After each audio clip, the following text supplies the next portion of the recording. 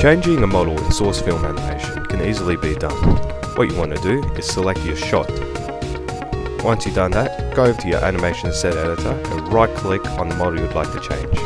From there, you want to go to Show an Element Viewer and click on Model. Once you're in the element viewer, you want to go to the model name, delete the model of the name, and type in a new one. So I'm going to be using the heavy, for example. Now you notice that his fingers are everywhere here. Now to fix this, all we have to do is just go back to Animation Set Editor, right click on the model, go to Utilities, reattach to models. So if we start playing this, it should look like this.